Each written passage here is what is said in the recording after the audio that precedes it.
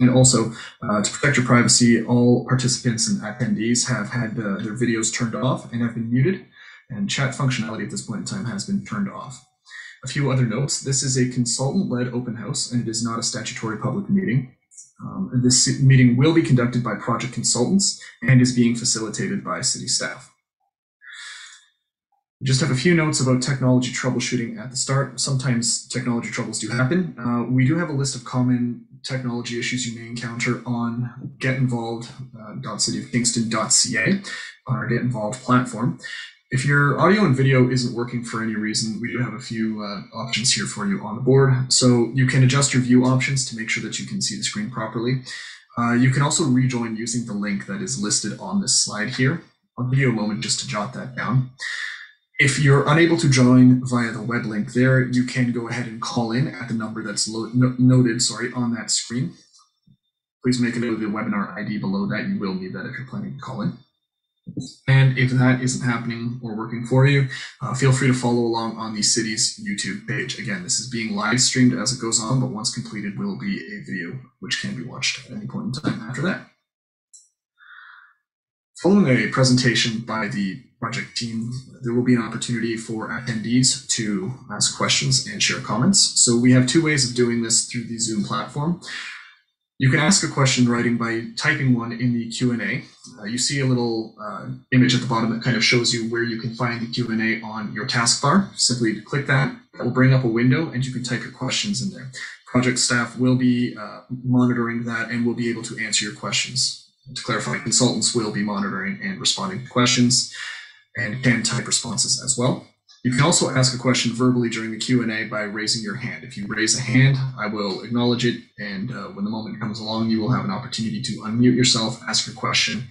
After your question, you will be immediately muted again, and again, consultants will be able to answer your question. We just want to specifically remind you that the chat feature and Q&A are separate. The Q&A organizes all of the questions that are coming in, whereas if it goes into the chat, it may be missed. So please ensure that you're using the Q&A when you'd like to ask questions. We'll keep an eye on the chat, but we just want to make sure that we're not missing anything. If you have any comments that you would like to be recorded as part of the official record, please contact city staff. Janice Grant, Senior Planner, is the staff planner assigned to this file. You can email her at ggrant@cityofkingston.ca. And please indicate whether you would like your response or whether you would like a response, from the developer or consultants so that your contact information may be passed along for said response. On the screen now are our guidelines for participation. These are part of the City of Kingston's public engagement framework. They are shared standards for any online engagement session. I'd just like to give everyone a second to review those as they will be guiding today's session.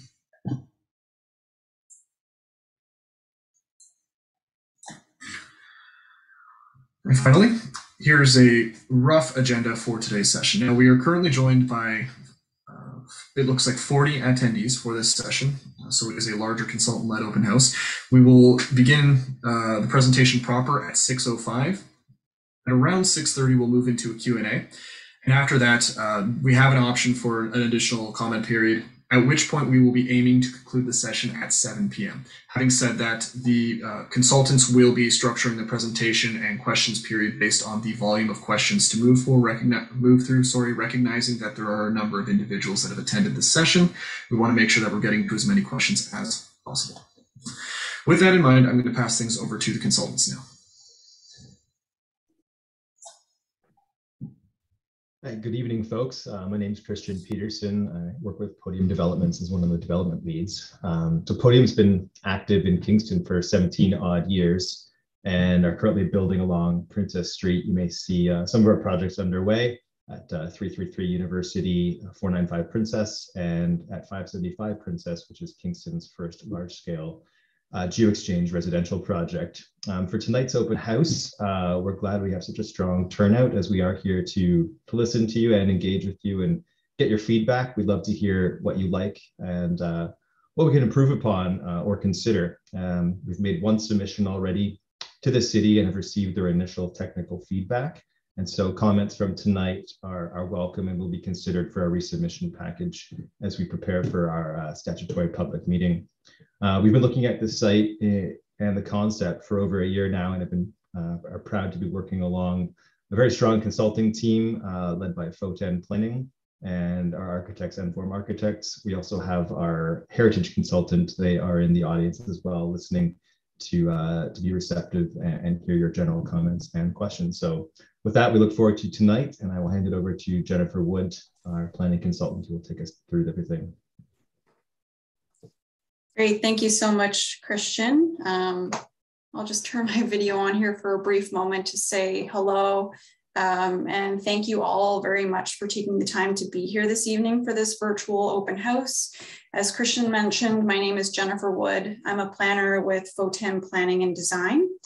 First I'll just start with I think a really brief overview, just building on Mark's introduction and agenda on how we see this format going.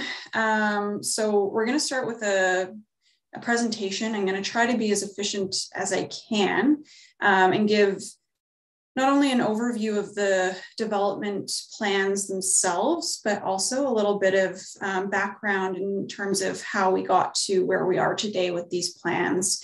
And then the intent is to open it up for questions and comments. We are sitting at about 40 attendees, so we do need to be cognizant of time here. So we'll probably try to limit questions and comments to 1 to 2 minutes if you can, and we'll hopefully respond as best as we can tonight. And if not, our team is taking lots of notes, and we'll be happy to take them away and consider them further. And of course, by all means, use the chat function as well if you're more comfortable posing questions or comments there. So let's get started. Mark, if you could switch to the next slide, please.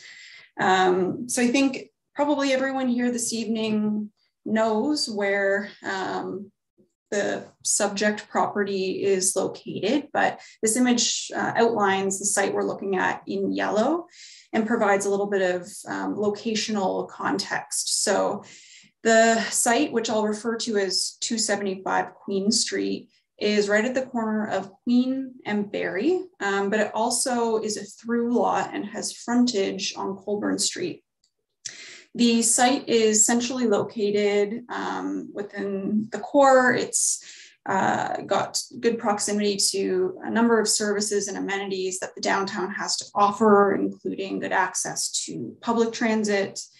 The immediately adjacent uses include the Renaissance event venue, that's immediately to the west, as well as 4 townhouses that front onto Barrie Street. The site currently contains a 4-story office building right at the corner of Queen and Barrie. But for the most part, the balance of the site is occupied by a surface parking lot. Given the property's location, its underutilized nature, an opportunity to infill and intensify this site was identified. Next slide, please. And I think we'll go through the presentation before kind of answering any questions or comments that are orally given or through the chat. So one of the very first things that we do when considering the redevelopment of any property is to first consult the official plan, which is the document that sets out the city's land use planning goals and policies. The OP has a number of schedules or maps that provide layers that correspond to policies related to land use and development considerations. So this slide provides an excerpt of 3 of the many OP schedules that exist, but these 3 in particular are critical to informing the redevelopment of 275 Queen Street. So the top is the basic land use schedule, which shows that the majority of the site is within the central business district designation. So that's the red area. And then a portion of the site towards the north, closer to Colborne Street, is in the residential designation. Within the central business district designation, there's a wide range of permitted uses, including commercial as well as higher and medium density residential development. And then if we look to the middle schedule, you'll see a large portion of this site is also located within what's called a detailed planning area. And more specifically, it's within the downtown and harbor special policy area. And within the downtown and harbor area, the OP envisions an integrated range of uses, including commercial, hospitality, civic, community, open space, and higher density residential uses, generally located above commercial uses, but potentially also within standalone higher density residential buildings. And we also made sure that we had regard for the established heritage areas, features, and protected views, which are illustrated in the bottom image, which is the heritage schedule to the official plan. And what that image shows is that 275 Queen Street is not located within a heritage conservation district. So these are areas protected under the Ontario Heritage Act, such as Market Square, which you can see in red. And it's also not within any of the character areas, heritage character areas, which are identified in yellow, which aren't provincially designated and protected, but are identified by the city as having important heritage character. As well, the site's not within any of the identified sightlines of protected heritage views. And so what we take from the OP, at least from a very high level, is that 275 Queen Street is removed from protected heritage districts and areas and is within a central location where appropriate intensification is envisioned. Next slide, please. So after we conduct an initial planning policy review and look at the OP, it's important to look at and understand neighborhood context and character. Now, like I said, the property itself is not heritage designated or within a heritage conservation district or heritage character area as identified in the OP.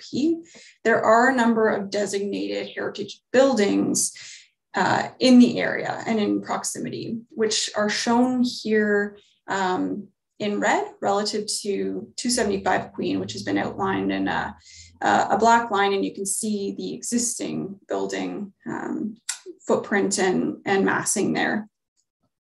And perhaps most notably is the Renaissance event venue, which is located immediately next door to the west. So, given the redevelopment of this site has the potential to impact heritage properties that are in the vicinity, a heritage impact study was required and was conducted to really understand the heritage attributes of these nearby buildings and to inform the appropriate design of this building.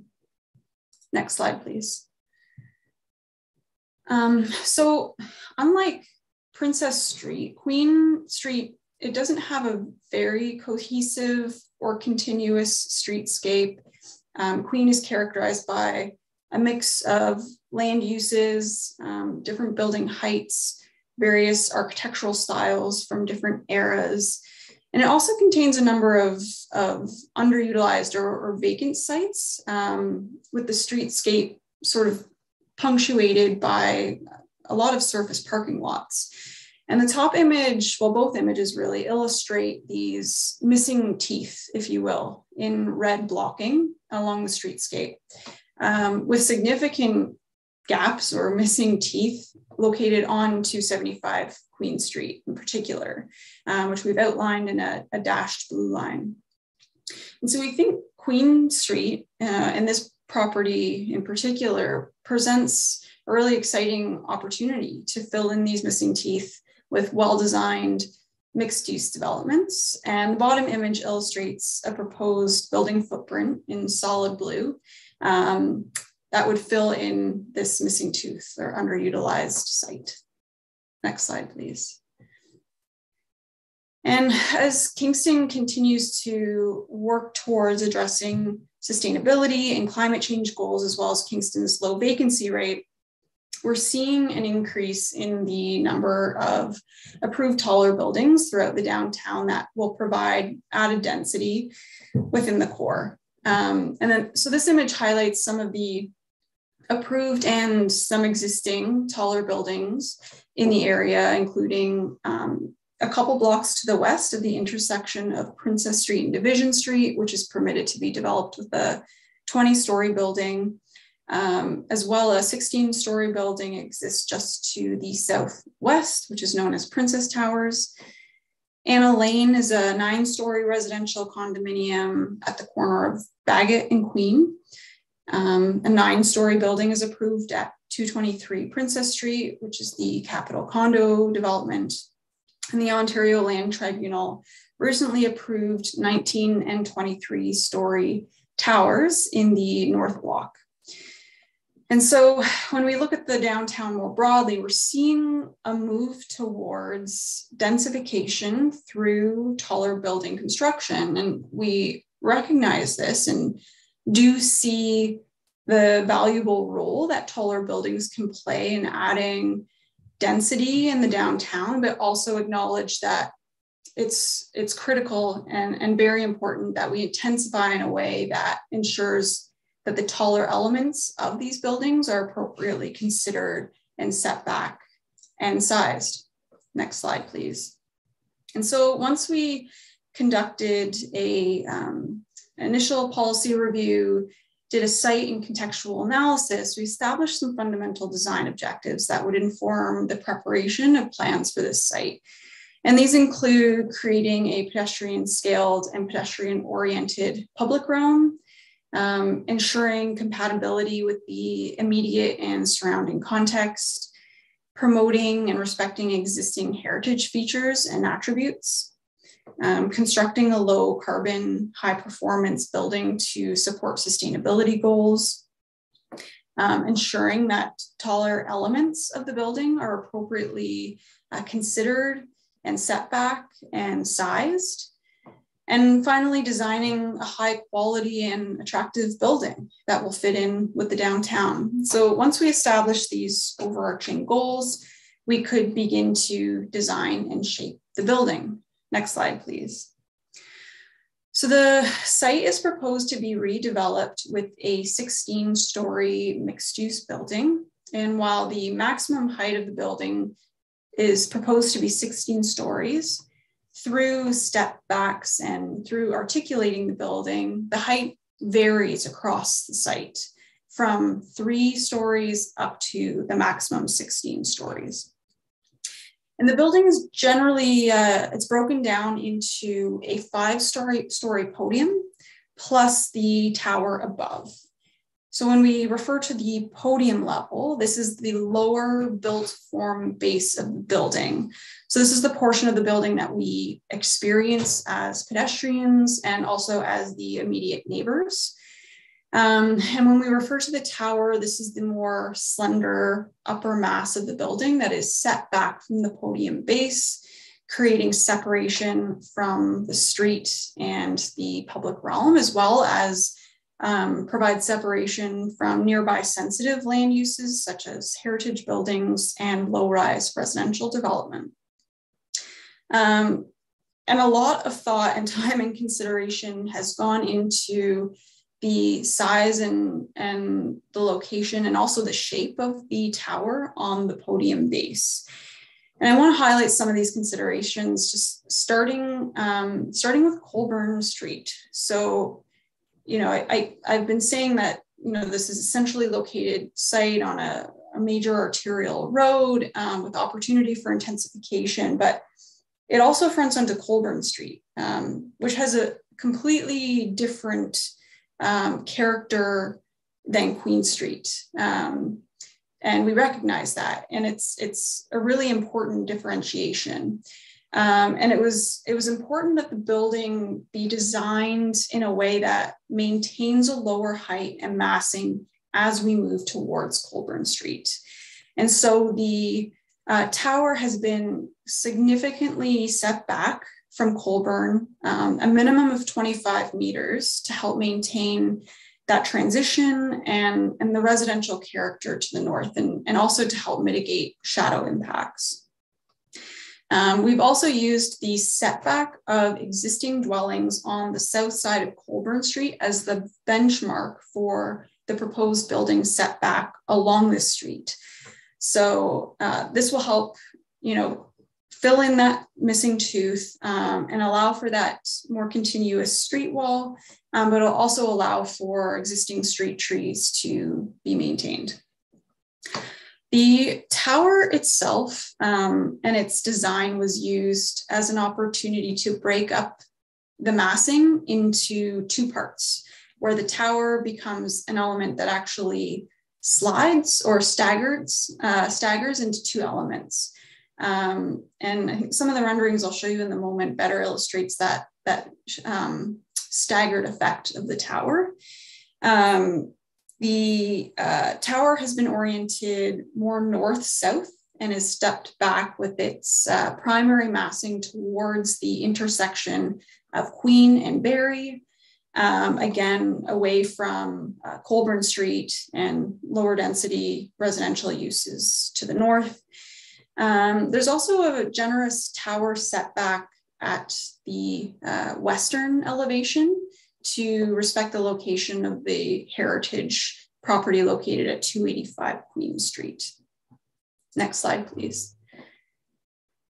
So detailed design in terms of like architectural treatment will be examined through a future site plan control process, but this team has begun thinking about and considering how the design and more detailed design and elements like the facade treatment and materials and colors can assist with further breaking up the massing of the building and creating visual interest.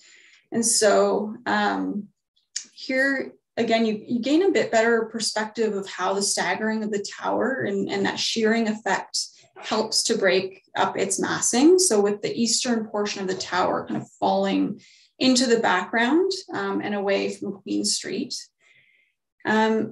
Rather than provide kind of standard enclosures for rooftop mechanical equipment, the mechanical penthouse has been integrated into the building design. And the penthouse level represents the 16th story. So there won't be additional mechanical penthouse or mechanical equipment beyond that 16th level.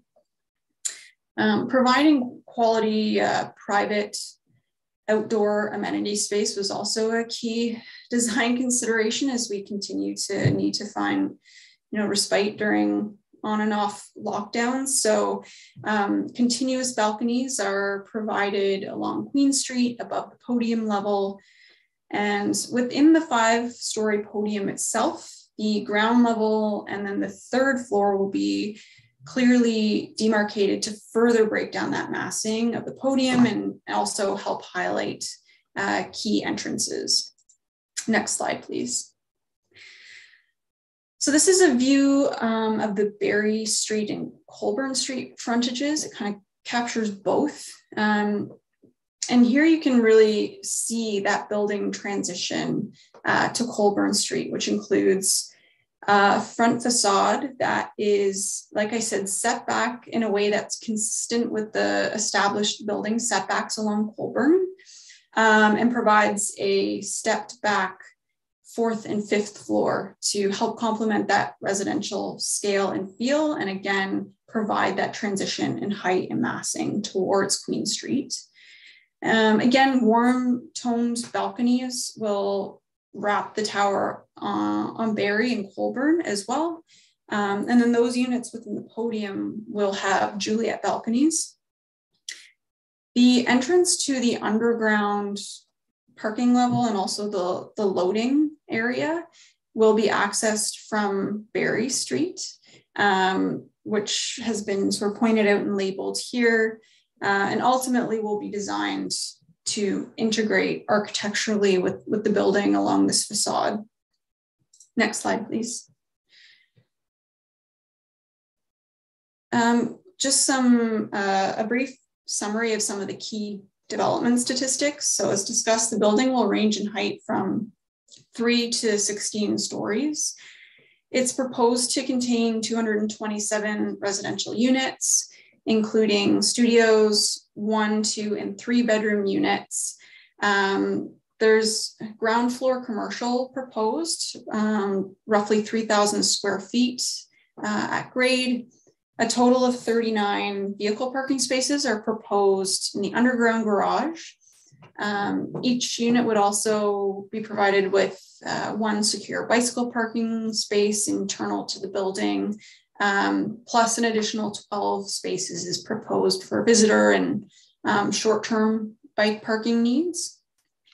And common exterior and interior amenity spaces are proposed in addition to balconies, and portions of the rooftop amenity space are intended to, where feasible, include green roofs in order to make efficient and sustainable use of the areas that are provided by the tower step backs. Next slide, please. So as I noted earlier, providing a pedestrian-oriented public realm was a key design objective. So these images provide a preliminary landscape design and palette. Along Queen Street, as you may know, there is an existing high voltage hydro line. So the intent is to bury this infrastructure on 275 Queen Street in order to optimize public realm design. Now there are limitations to plantings that can be accommodated based on burying this infrastructure, but there are also many opportunities to green and activate the streetscape using various shrubs and grasses. The ground floor of Queen Street has been set back to accommodate different soft and hardscape elements, as well the corner of the ground floor. Both the intersection and the southwest corner of the building have been rounded and set back to provide at the intersection an opportunity for a pocket park at the corner that can be hardscaped and provide a bit of a forecourt to the commercial space.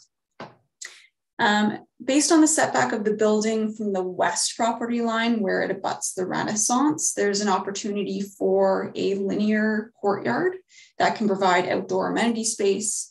As well, the courtyard provides a little bit of breathing room between the heritage structure and the new development while creating a bit of a view corridor when you're traveling up Queen Street to view and celebrate the stone masonry and the stained glass windows of the neighboring heritage resource.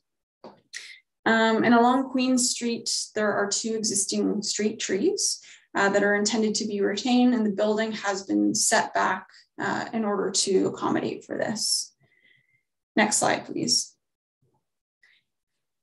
So in order to facilitate this development, a zoning bylaw amendment is being proposed to rezone the property to a site-specific C1 zone that would address reliefs in setback from Queen Street, one of the side yard setbacks, height and angular plane, density, off-street parking, and the dimensions of the bicycle parking spaces inside. Now, the exact reliefs being sought are outlined in detail in the planning justification report that was submitted with the applications. We're trying to keep this meeting as an opportunity to look at kind of high-level plans and design considerations. If there are specific questions around the zoning bylaw amendment, we'd of course be happy to discuss those either tonight or in the future and provide clarifications on what those reliefs look like. Next slide, please. So I know the agenda had us till 6:30, so it looks like we're doing okay time-wise. I appreciate that was a lot of information in not a lot of time, but we wanted to make sure we left as much time as possible to hear from you, because that's the purpose of this evening. So it looks like we've got 45 attendees, and I see there's already a few questions popping up in the chat, which we'll make sure to address. So I'm thinking at this point, we can open it up. And I just wanted to emphasize that we really do want to hear from you, whether that's this evening through comments that you provide orally or through the chat. If you think of more comments or have feedback for us, please don't hesitate to submit those comments or any questions that you have in writing, either directly to this project team. So the first email that you see there, 275queen@podiumdevelopments.com, or of course through Janice Grant, the planner at the city who's assigned to this file. We want to know what you like, what you think works, what are aspects of the project that we could improve upon. And the earlier that we can receive this feedback, the better position that we'll be in to take that back for review and consideration for our next submission. So we do look forward to hearing from you. And with that, I think, Mark, do we want to open it up for, I think we'll start with questions, was the thinking, and then we can circle back at the end if people have any comments or any final thoughts that they want to provide. And let's please try and limit it to, I'm going to say probably 2 minutes, just based on the number of people. And again, we're happy to stay past 7 till 7:30 if we need to hear from more people. And just going to jump in here with a quick facilitation comment. Just a reminder to please share your questions using the Q&A tool, not the chat. In the Q&A tool, all questions are listed out. If you leave it in the chat, we will be monitoring, but there's a chance we could miss it. So we want to make sure we're getting to all of your questions. Thanks. I'll pass it back over to the consultants now.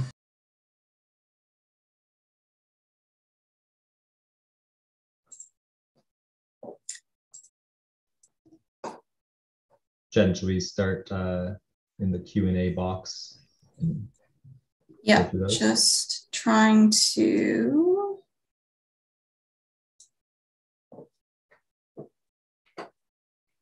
find that. Oh, Q&A. Okay. So we will start from the top, and if people want to submit oral questions or comments, by all means, feel free to raise your virtual hand and we'll circle back with you as well. So I'm just starting from the top as it appears in the Q&A. Could you please explain the overhang of the building? How does it relate to the sidewalk and the required setbacks? So I'm just going to maybe refer to my slides so we can provide a helpful visual, because I think a visual is going to be the best way to illustrate this. I think probably slide 16, if Mark, you'd be so kind as to move to that slide. So there is, oh, back one, I think. Yeah. Oh, yeah, that's the one. Thank you. So there is a, the ground floor is set back from the Queen Street property line by, I think it's 1.5 meters, so that we can provide a little bit bigger of a public realm on Queen Street, allow for sidewalk as well as some landscaping and hardscaping, and a little bit of breathing room for entry and exit into both the commercial use as well as the residential entrance. And then the second floor, second, third, fourth, and fifth. So the rest of the podium level above that actually cantilevers slightly over that first floor to provide some sort of pedestrian shelter. So at grade, there is a 1.5 meter setback, and then the upper levels of just the podium do cantilever slightly over that ground floor setback.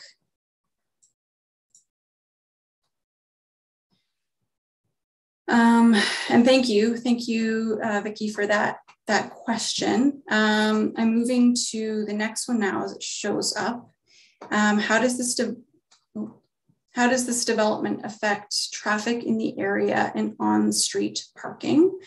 So as part of any development proposal of this scale, a transportation impact study is required to be submitted by a traffic consultant, which looks at what are the existing traffic movements and how are existing intersections operating. Then they forecast new trips that would be generated based on how many units and parking spaces and people are expected in the development. And then it kind of compounds those two together and projects into the future, and essentially tries to determine whether the development will create increased traffic to the point where intersections and the road network are no longer operating at an acceptable level. We are proposing a pretty reduced parking rate. So there would be 39 underground parking spaces, which at peak times would generate a negligible amount of additional traffic. The traffic study didn't recommend any major network improvement requirements. It did acknowledge some existing challenges on Queen Street, particularly as you get closer to Division Street, and suggested that some signal timing adjustments could be made to improve that. But that, the increase in traffic from this development can be supported by the existing traffic network. Part of this question also relates to parking and on-street parking. So this development is intended to accommodate all its parking on site, and that is certainly a requirement of the city. And that reduced parking ratio is also supported through that parking study. And the intent here is that, hopefully through the walkability of the community, access to transit, that the majority of those living in and visiting this site will not be 100% solely dependent on a private vehicle on this site. Susan Phillips, what is the height bylaw for this site? So the zoning that applies to the site currently is one of the C1 zones in the Downtown and Harbor zoning bylaw, and it currently permits a maximum height of 3 stories or up to a maximum of 12.75 meters. Thank you for your question.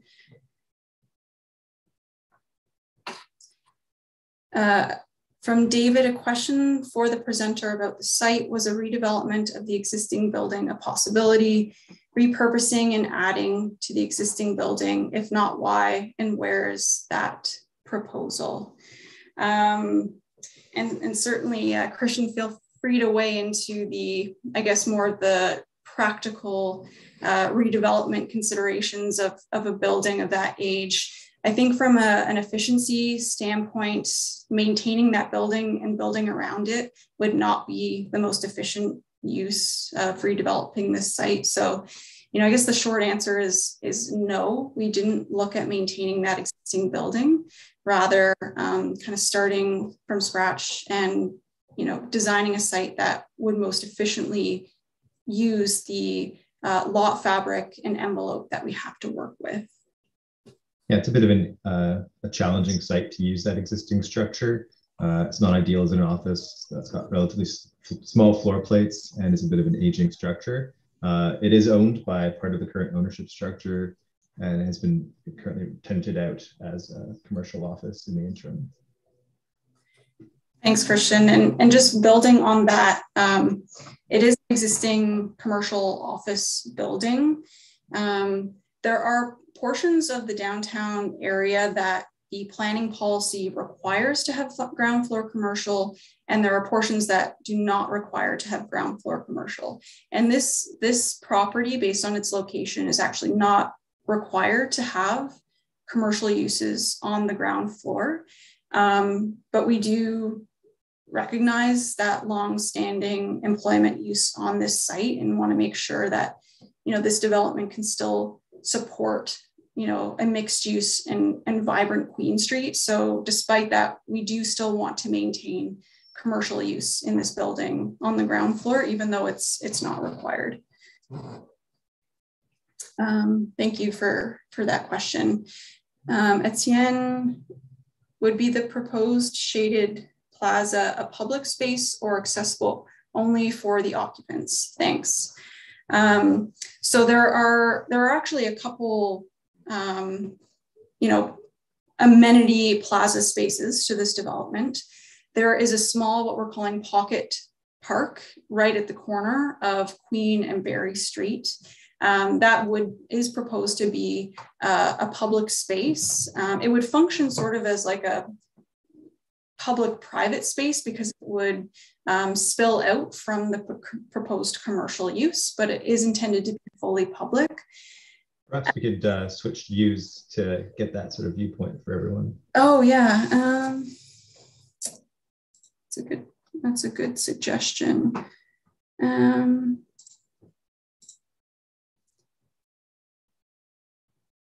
Maybe if you flip to the next slide, actually, Mark, that might be kind of helpful.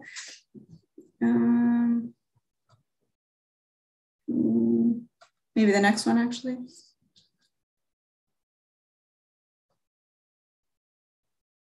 Oh, I think we're going the wrong direction.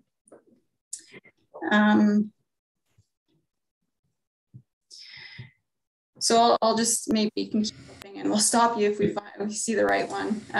Thanks, Mark. So that corner pocket park. That one. Oh, that one's a good one, yeah. So you can see right at the corner, based on how that first floor has been pulled back as well, we've got this kind of interesting contemporary rounding of both corners. So what we have close to the intersection is an opportunity for a public space. I suspect maybe what you're inquiring about is the courtyard on the west side next to the Renaissance, which would be, yeah, like a landscape shaded courtyard. At this point, it's proposed to be private amenity space that would, be associated with the residential development. If there's, an interest in this being a publicly accessible space, that's really helpful for us to know and potentially work with the city on that piece, or potentially even, working with or partnering with the Renaissance to create a bit of a shared space there as well. I think there are a lot of opportunities for that linear courtyard, and we're very open to suggestions from folks on how they see that space. Thank you, Etienne. Sorry, Jennifer, I do see that there's a raised hand from Greg. Just in the interest of approaching all questions kind of chronologically, do you mind if we switch over to raised hands for a second? For sure, please. Okay, and Greg, you've been invited to unmute yourself. You can go ahead and ask your question. Okay, thank you very much. So mine question, we're talking about parking. So I used to live on Colburn Street, very close to 275 Queen Street, and street parking and overflow parking was always kind of an issue there.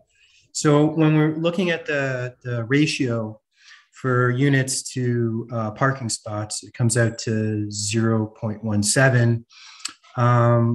And I understand if there's a lot of student housing, if there's a lot of students living there, they may need less parking, but there will be visitors and whatnot. What's being done to consider the parking situation or possible overflow of parking there, just because the amount of parking spots is so low? That's it. Thank you. Thank you so much, Greg. So, as you know, we are proposing a ratio of 0.17 spaces per unit, which results in 39 spaces. So, and that's, based on number of spaces per residential unit, which is how the zoning bylaw requires parking. In the downtown area, parking is not required for commercial use because the hope is people can just park downtown and walk to commercial uses. But I think maybe what we need to look at more closely with our traffic consultant is what that breakdown of 39 spaces looks like. So, in our mind, the hope is that this reduced parking ratio will help kind of support the city's policies and efforts, regarding sustainability and combating the climate emergency by shifting the focus away from private car ownership. And that's the idea for those living in this building, recognizing though that people are also going to be visiting and needing that short-term parking. So I think, hearing that concern and commentary on Colborne Street, we'll need to look at that more closely and how we provide appropriate resident parking, visitor parking, increasingly short-term parking for example, Amazon drop-offs and Uber Eats deliveries and how we manage all that. So I think that's an ongoing kind of conversation and what we're looking at, and hope to provide you with some more feedback in the future. Certainly on Colborne, we're avoiding any vehicular access to the development. It'll all be off of Berry Street. So maintaining, we'll actually, I guess, technically add some on-street parking on Colborne because that existing entrance to the parking lot would go away.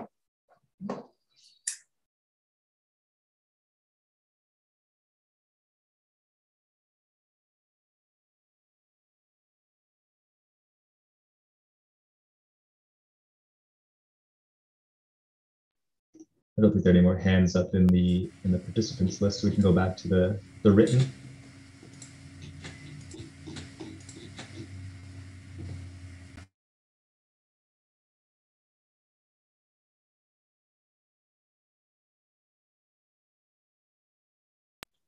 Jen, you're on mute. Sorry, can you hear me now? Should be unmuted. Can you hear me okay? Correct, yeah, you're good. Okay. Great, thank you. How will the project mitigate high wind velocity and funneling surrounding this development, commonly a problem with taller buildings?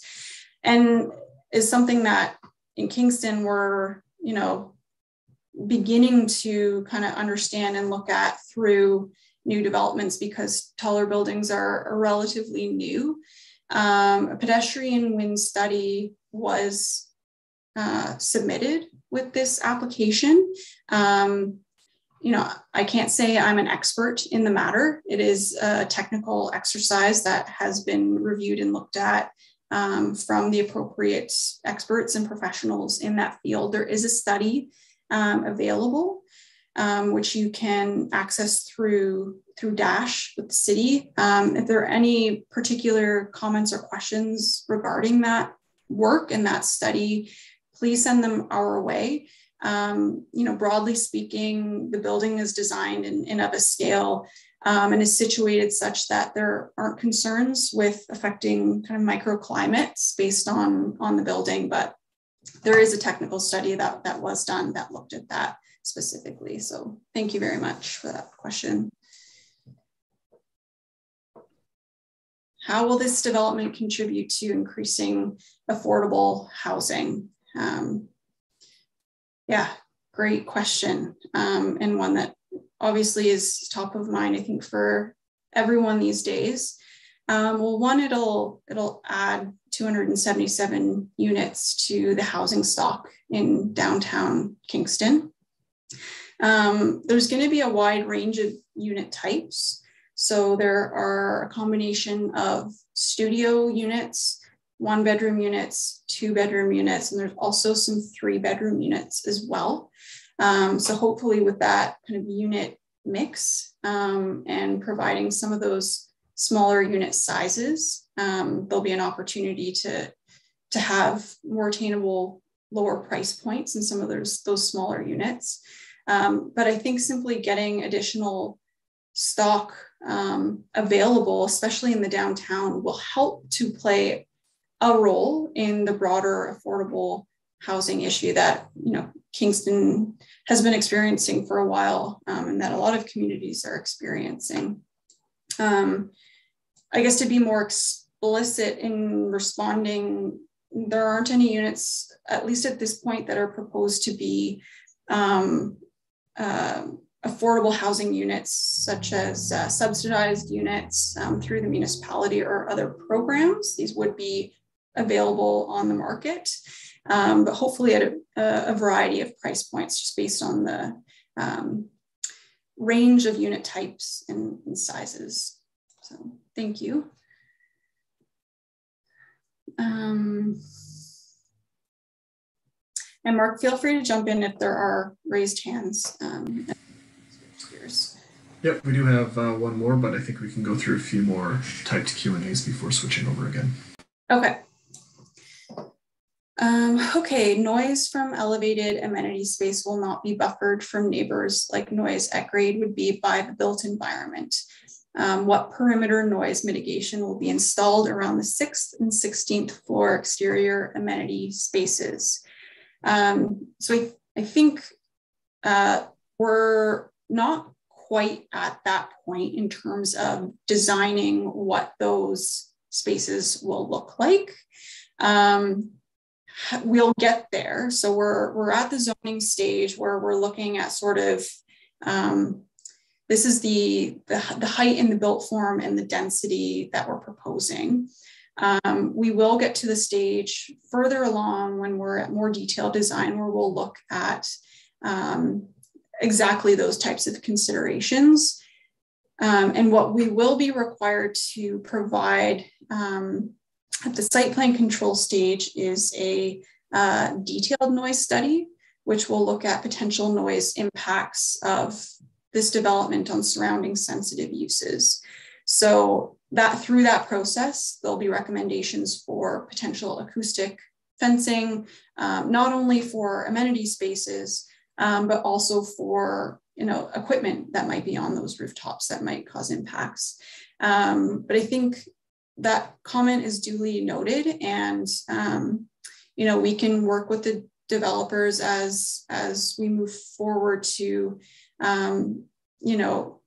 as we get further along, incorporate potential hours associated with those spaces that sort of tenants or residents would be signing up for when they move in. So appreciate that concern. Thank you.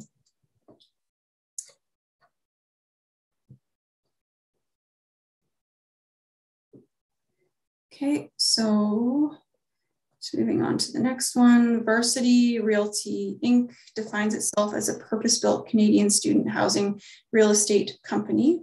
Is the target resident of this development Queen's students?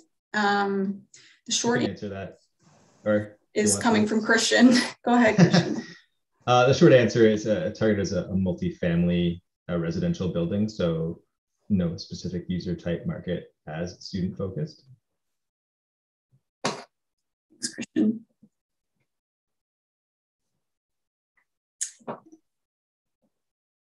Okay, how are we for time? 6:55. So we're good to keep going till 7:30, just putting that out there. So if you all are seeing the 5-minute mark coming up, please don't worry. What parking needs would typically be anticipated for the number of units being proposed for residents and visitors? So we have the zoning bylaw is what outlines the parking requirements for any given use. So this site is within, well, currently we're consolidating the zoning bylaw as we speak, but it's in the downtown and harbor area zoning bylaw. For commercial uses, as I mentioned, there isn't a parking requirement for the downtown, and the zoning bylaw requires 1 parking space per residential unit. It doesn't differentiate a requirement for residents versus visitors.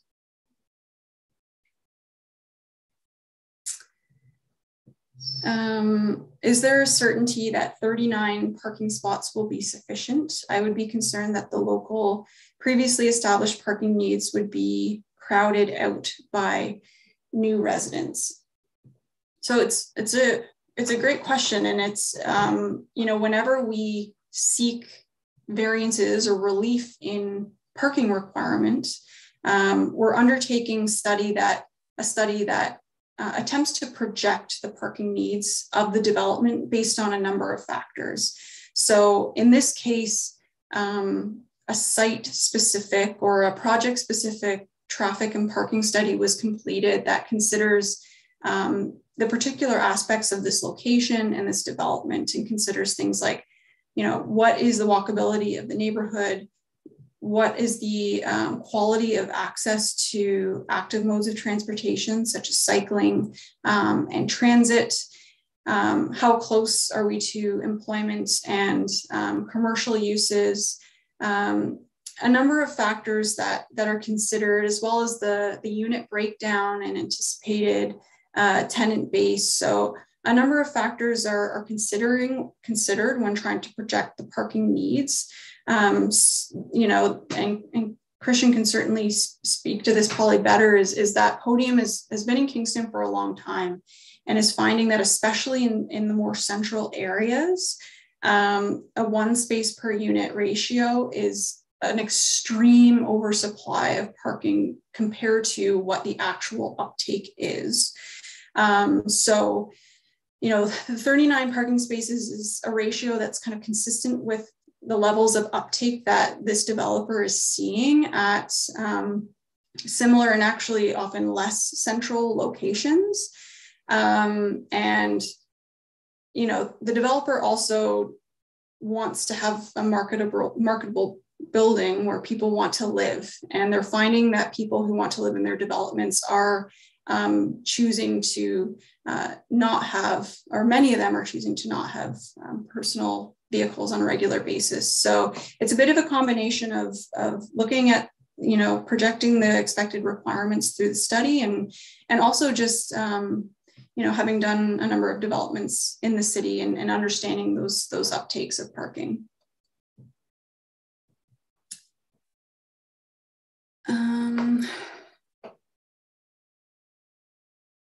Okay. What about the overhang on Berry Street side? The overhang looks like more than 1.5 meters on the right-hand side in the drawing. Just wondering which plan would be. We've also got some floor plans as well. Level 1.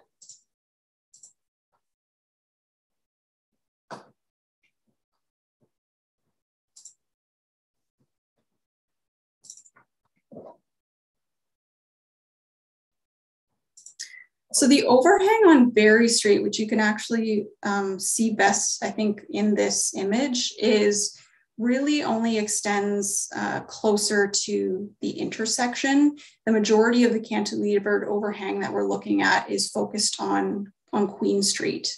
So really we just have that overhang on Berry Street where it kind of comes to a connection or intersects at the building near the intersection. So essentially it's for the most part flush on Berry Street.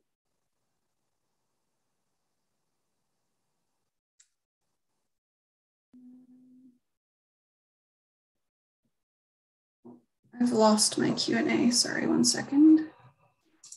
Q&A.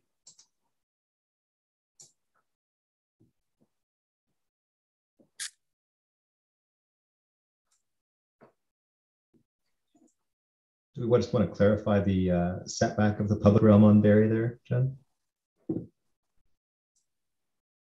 The setback of the public realm on Berry.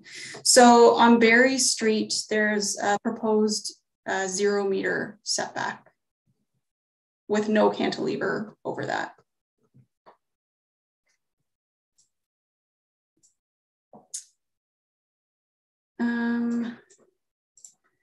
So why should the property not be developed at 6 stories and not with reduced setbacks as intended in the official plan? So certainly I can speak a little bit to official plan policy and how it directs, more high density residential development in the downtown.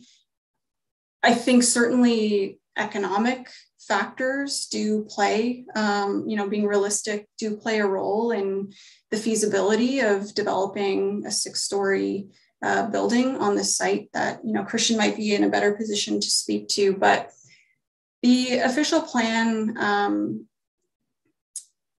contains policies that address higher density residential developments in the downtown. The OP doesn't specify a maximum permitted height. So it doesn't say, 6 stories is what we want to see in the downtown. It essentially says that higher density residential uses are permitted either above commercial or potentially as standalone residential buildings where ground floor commercial isn't required. And any high density proposals need to demonstrate compatibility and meet the locational criteria as set out in the official plan. So, the official plan is quite, is not very prescriptive when it comes to height in the downtown. Like I said, it doesn't define a particular specific maximum height. Instead, what it says is, if you want to propose higher density, which, broadly we agree, or the official plan acknowledges can be appropriate in the downtown, because we want to intensify where we have services and amenities and concentrate people, but it needs to be demonstrated to be compatible through a site-specific urban design study. And that's what the official plan outlines essentially. So instead of prescribing specific heights in certain locations, additional height can be considered and evaluated on a case-by-case basis through an urban design study. I think 6 stories would be, challenging, if not impossible, to be feasible in this location, and would probably stay maintained as a 4-story office building and a surface parking lot. To answer your question specifically around why not 6 stories.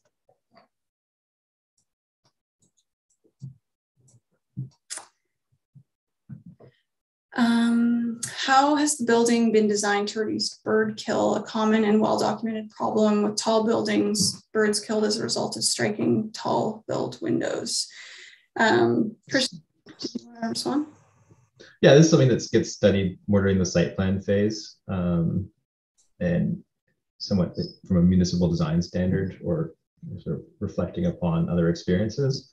But can be done through fenestration treatment, it can be done through materiality.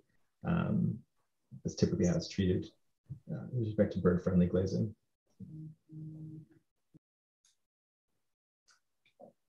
Thanks, Christian. I can take the next one as well, which is target market. Sort of asked that one already, is multifamily, and it's still open at the moment if it would be either purpose-built rental or a condominium project. It's still quite early. Thanks, Christian.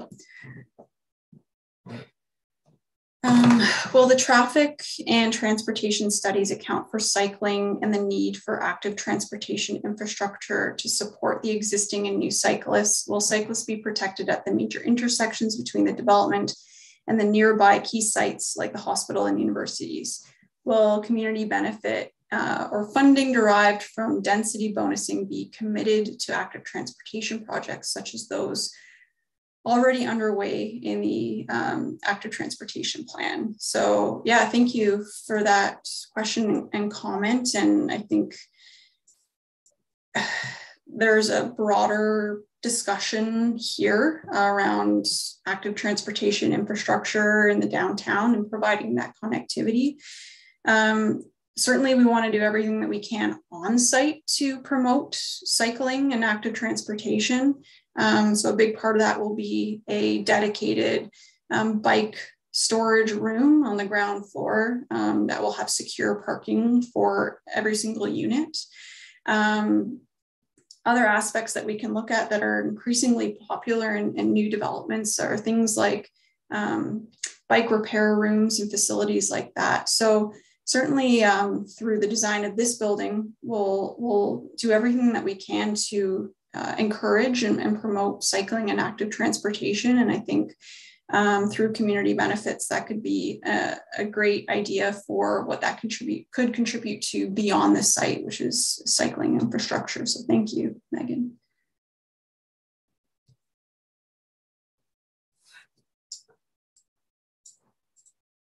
Okay.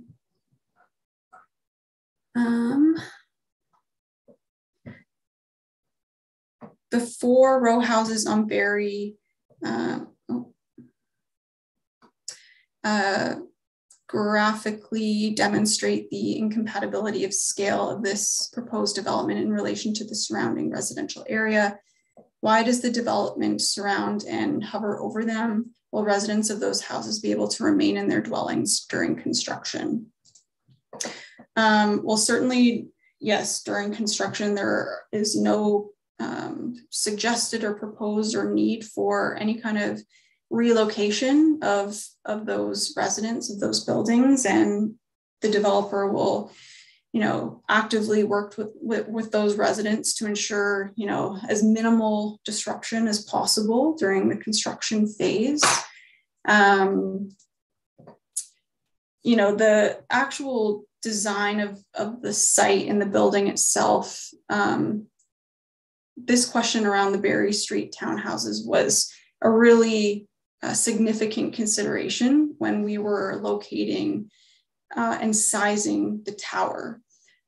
So what we wanted to make sure was that where 275 Queen Street or the subject property backs onto the rear yards of those existing townhouses on Barrie, that the height would not overwhelm those rear yards. Mind you, those properties have a rear lane, but not really much of a rear amenity yard. That being said, providing an appropriate transition in height backing onto those properties. So because of this, in the north half of the property, and I'm wondering there's probably a better, if you flip to maybe the next slide, Mark, there you go. Making sure that where this site backs onto those Barrie Street townhouses, that the height is maintained at a maximum of 5 stories, and that we're ensuring that that tower is pulled back and does not back onto those townhouses. So they're about 2 stories in height. So there's certainly a height transition and a gentle densification up to the 5 stories as they back onto the Barrie Street townhouses. And then the mass of the tower itself would not be located behind those Barrie Street townhouses. And then where 275 Queen or this development site is next to the side yard of that southmost townhouse, there is an at-grade setback, so it's not right at the property line, because there are windows on that side of the building. And then beyond that, the tower is further stepped back from that property line and from those townhouses.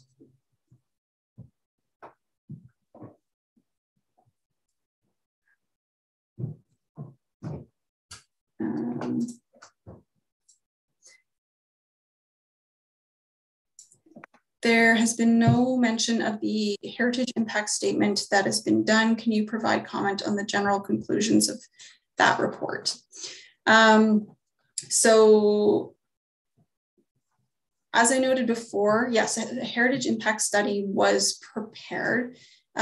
This site is not itself a designated heritage property or building, and it's not really located in a heritage conservation district or heritage character area, but there are a number of heritage designated properties and buildings that are in proximity of this site, including next door at Renaissance, also across the street on Queen Street, and also across the street on Barrie Street at the corner.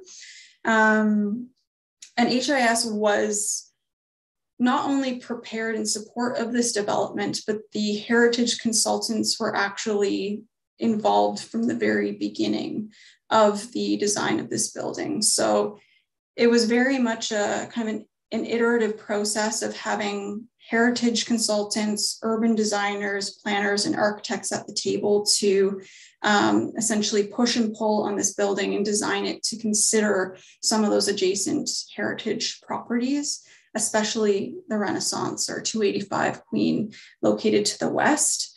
And the recommendations of the heritage consultant really informed the design as we went.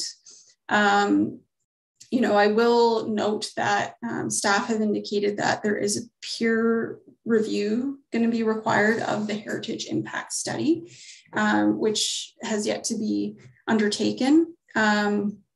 So at this point, we'll await the peer review, and that, along with the recommendations of the HIS, as well as any feedback that we receive from heritage staff, would inform, you know, our response and any comments that we receive through that peer review process. Shall we go to? I think there's one hand up still in the participants list. Sure, Leah, I've gone ahead and invited you to unmute yourself. Feel free to go ahead and ask your question. Thank you, Mark.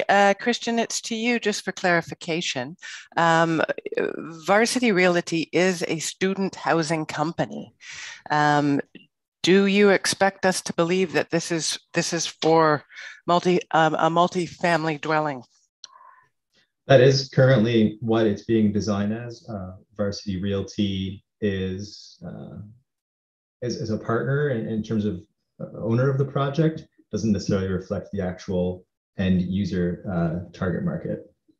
And as well, I would say the proposed unit mix is geared much more towards families, multifamily, than would it be. There are no large, nothing larger than a 3-bedroom.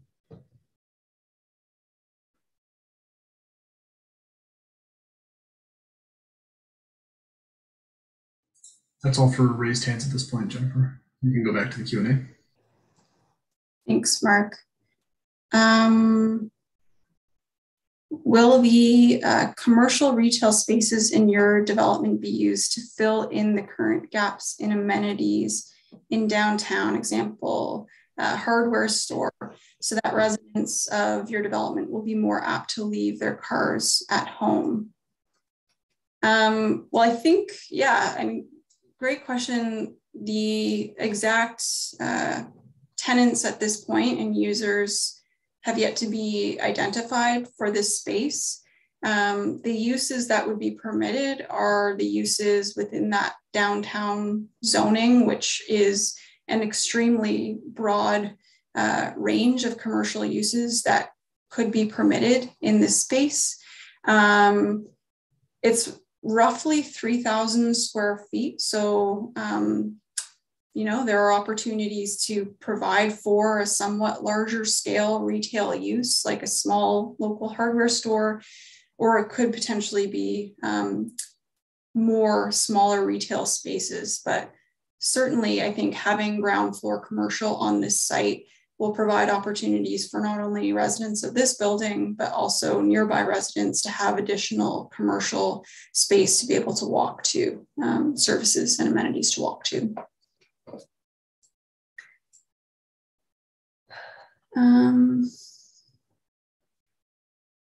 We note that while it's all moving up. We note that while the Renaissance building was mentioned several times, the 1907 church building on Colborne was unmentioned. The church currently occupying the building next church is a vibrant community living and involved in the local community.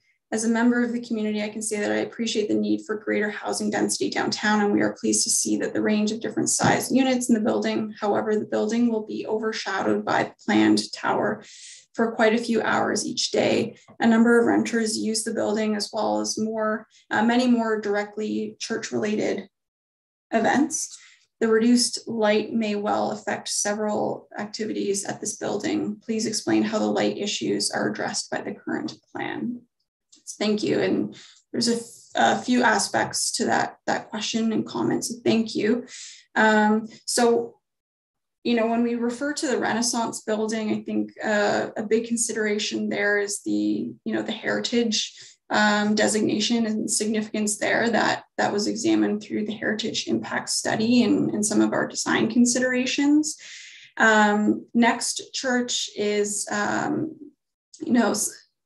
along with the other lower density, more sensitive uses along Colborne Street, primarily residential, but also this, valued community use was also considered through the built form design. So again, ensuring that tower separation was substantial from the Colborne Street frontage and providing that transition to address concerns like overlook, potential shadow impacts. As part of the urban design study that was prepared and submitted, there is a shadow study, which you may be referring to when you refer to shadow impacts. There are some impacts. For the most part, the tower is going to be impacting the lower levels of this proposed building on the portions that are closer to Colborne Street. And if you look at the shadow study, and certainly we can even take this conversation offline to look at it in more detail and how it impacts the church. For the most part, the shadow impacts from the tower itself would not project that far north onto next church. So happy to follow up and look at that shadow more closely, shadow study more closely, or if you have any questions about it, happy to connect offline as well. Hi, Jennifer. I just want to step in here and just remind everyone that we're getting closer to 7:30, which would be closer to our hard cutoff for the session. So we have about 10 minutes of questions left, recognizing that there are already 15-minute Q&A. Yeah, thank you for that. I'm not sure if we want to see if there's questions that haven't been asked yet. And once again, just a reminder for all attendees, all the questions that have been asked in the Q&A are logged and they will be passed along. And if you do have any additional questions, we can drop the emails in the chat. Sorry, back to you, Jennifer and Christian. Thank you. And that's a good point, Christian. I think if there are some duplicate questions or similar questions, we will not linger on those. There was another question around affordability, and certainly we acknowledge that continues to be a concern for folks, and have seen that comment here as well from an anonymous attendee. So thank you for those comments and concerns. On page 43 of your planning report, you show shadow study. Why is the winter section shaded out? Mainly because during the winter solstice, there are significant shadows in general because the sun is so low in the sky. So when you compare it to, for example, the fall and spring equinox, and of course the summer solstice, it's significantly darker in general. And that modeling is intended to reflect, and compare that level of shadow and darkness compared to the other times of year when the shadow is modeled. Have you designed waste removal to minimize impact on the surrounding neighbors, noise, odor, visuals? So all waste will be stored interior to the building. There is a refuse room that will be next to the loading facilities. So garbage trucks would be able to come directly into the loading bay and collect refuse, garbage, recycling interior to the building to minimize impacts on neighboring uses. Thank you for that question.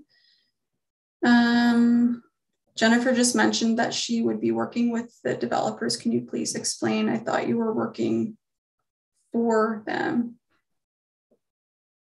Yes, so FOTEN is retained by the developer, and we're working for them and with them to develop a plan for this site.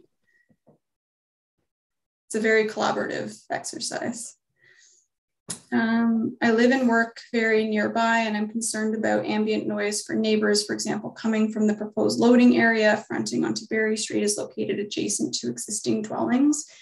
How will the loading area be designed to limit the potential for impact in terms of noise and visual intrusion on these adjacent spaces? Is there any opportunity to accommodate loading underground?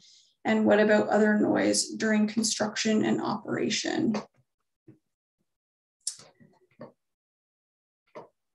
Certainly, this is something that we can look at in more detail. It will be a fully enclosed internal loading area that would likely have operable closing doors. So meaning that trucks, whether they be garbage, loading for the commercial use, or even just, residents moving in and out would be able to come in, close those doors and maintain noise interior to the building. But that's something, further along at the detailed design stage that we'll look at more closely in order to mitigate those noise concerns. Yeah, in terms of construction and operations, all be done within the construction noise limit bylaw, any other construction site requirements. And again, loading is internal to the building.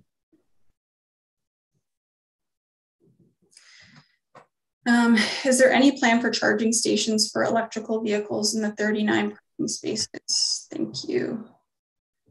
Yeah, so each spot will be roughed in for electrical charging, and a certain amount will be provided with electrical charging stations. It lends itself to support our proposed parking supply, as well as dealing with traffic demand, and also looking forward towards overall reduction in the carbon intensity of the site. It's being designed as a proposed zero carbon building under the CAGBC. So such initiatives go to support that overall design and certification approach.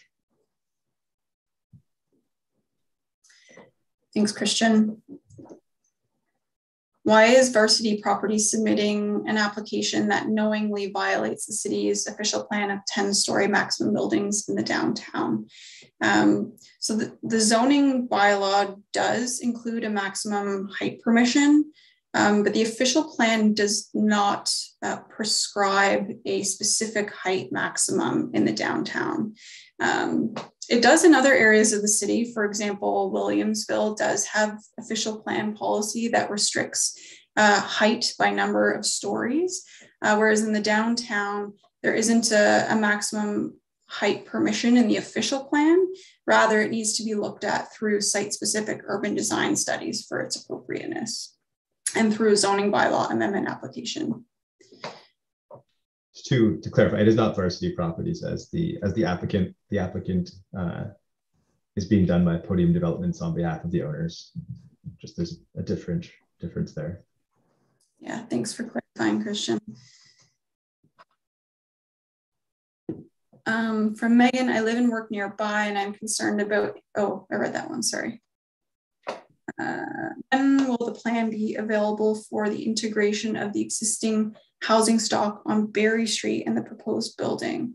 From what was visible on the screen in the architect's drawing, there was clearly no integration at all. Might the frontage of the existing buildings be included in the plan? When are workers' cottages of a type that has a familiar feel, having a long history in the neighborhood? So we can certainly make these plans available that illustrate the interface and integration of the proposed building with the Berry Street towns. I'd be happy to make these plans available. I hope that answers the question. So we can work with staff to get this up on Dash so it's accessible.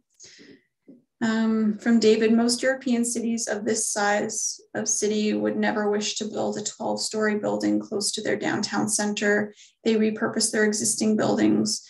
which includes, promotes both human scale and diverse mix of affordable housing. Why can we not, as your study suggests, not utilize the vacant lots both at this location and the Blockbuster location and develop low-rise buildings there, but spread out the buildings at lower density and heights, I think. Why does the city of Kingston promote skyscraper type buildings that use more building resources and material that costs more money to develop? Might be more of a planning regime question.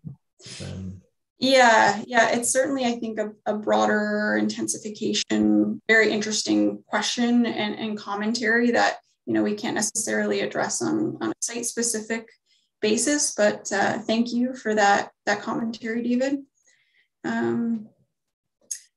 Gary, sorry, I'm confused about setbacks from the sidewalks. On Queen Street, one diagram shows 3 meter setback.